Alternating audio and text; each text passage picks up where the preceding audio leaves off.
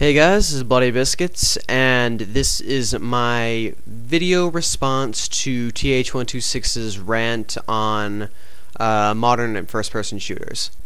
Now, before anybody says that I'm attacking TH or like saying biased things or just like downing on TH, let me let you guys know that TH is like one of my best friends on YouTube. I've known him for like at least 6 months, a year, or something like that.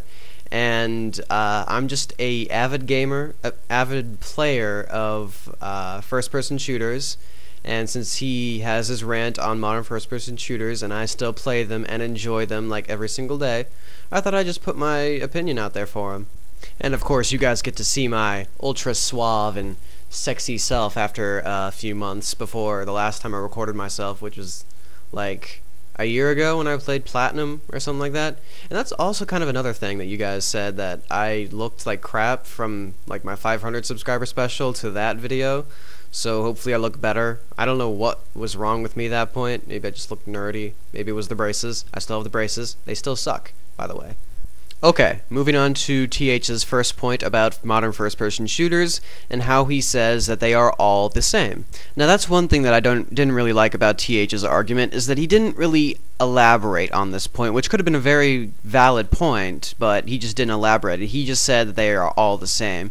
I think what he was trying to get at is that the gameplay was the same and not like the scenery or something, which is obviously different. Otherwise, my history is completely fucked up.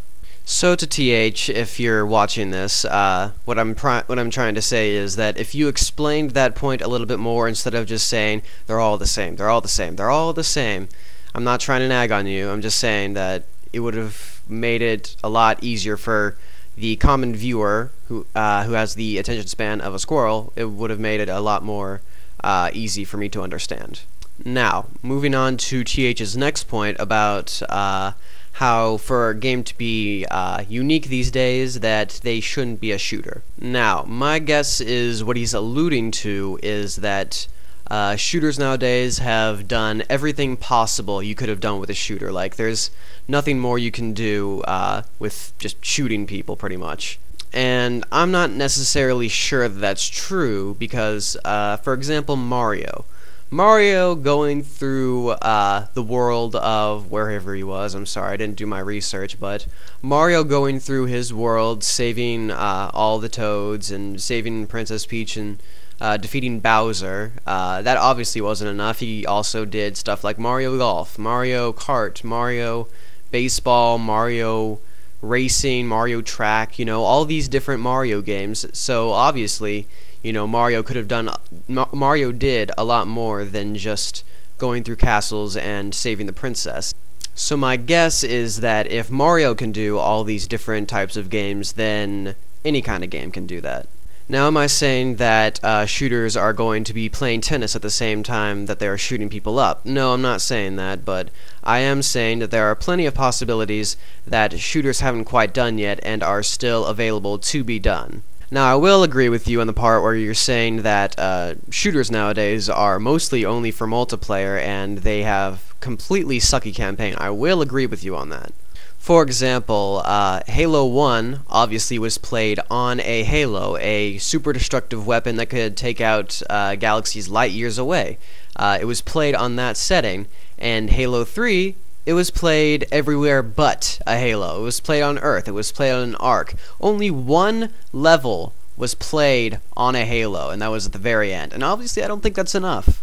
A few other things that made Halo 1 a little bit more unique than the modern shooters out there nowadays is most of the enemies were a little different than the enemies that you fight in Modern Warfare. Like, for example, you have a Grunt, Jackal, Elite, Hunter. You have all these different enemies to fight against, while in modern shooters, it's just the same soldier. A soldier is the same exact thing as another soldier. I mean, there's no variety between them, so there's not really a reward from fighting that enemy because it's the same thing as fighting another enemy. You just shoot him.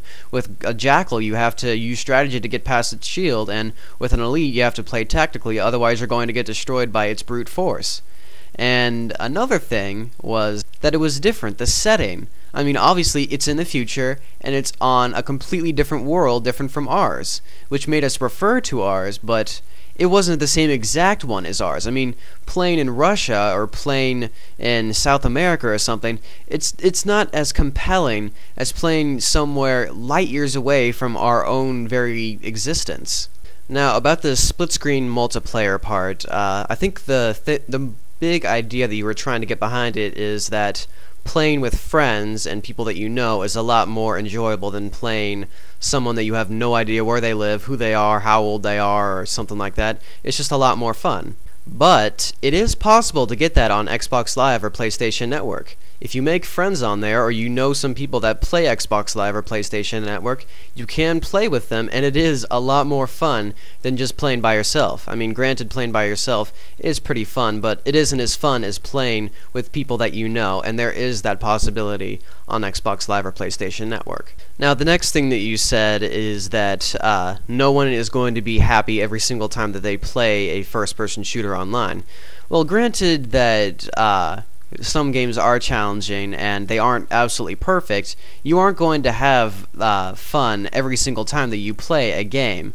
But, I mean, I can definitely say that on Modern Warfare 2, every single time you got on the game, you got angry at the game, which is definitely not a good game, or not a good game to play if you are not having a good time every single time you play. But of course, you should have a mixture of it, and you aren't going to have fun every single time that you play a first-person shooter. Doesn't necessarily mean that it's bad, but I mean, there are points where people do have to win, and other people do have to lose. So there obviously are going to be people that are going to have fun and not going to have fun. Now, I will agree with you that a lot of first-person shooters are out there to make money, and this kind of goes back to my thoughts about human nature as a whole. I mean, money is going to attract a lot of people, and if you are able to make money off of something, then you most likely will. I mean, like, the developers of Halo obviously were out there to make money, but they had no idea that they were going to make as much money as they did with this first game. So obviously, when they made this first game and they made all this money, they were going to go out there and make more money, but not necessarily with the awesome production value as the first game, which leads to the half-ass campaign of Halo 3 and making it more focused on multiplayer, which is the new thing nowadays. And one last little small point is that you said that people play shooter games to be macho and, you know, manly and all that. Well, not necessarily. A lot of people play shooters just to shoot things and have fun. I mean, you should take for granted the fact that shooting things is actually pretty fun. I mean, you usually aren't able to shoot a gun unless you have a permit or something, but going online or going into a game and actually shooting things while you're not able to in real life is pretty damn fun. And like I said at the very beginning of the video, don't be offended. Don't think that I'm trying to attack TH, you know, or his opinion and down it and say that it's completely wrong. This is just my opinion, and since I play a lot of first-person shooters, I thought I would go out there and defend my opinion, since his opinion kind of contradicts mine, and I wanted to put mine out there to see if it was right or not. And please, please do not go to TH's account or his channel or something like that and say that he's a fag or he's stupid for saying first-person shooters are stupid, because that's not what I'm trying to do. I'm just putting my opinion out there. I'm not trying to attack him. So for the people that think that I'm right and think that he's stupid, don't think that, because in reality, you're the one that's stupid. Anyway, this was just a response to TH's video, and just another video for me to put out there. And 4,000 subscriber special. It's slow in editing just because I recorded an AVI file, and Sony Vegas doesn't really work well with AVI files for some reason. Or maybe it's just my computer, but you should be seeing that soon. Anyway, peace.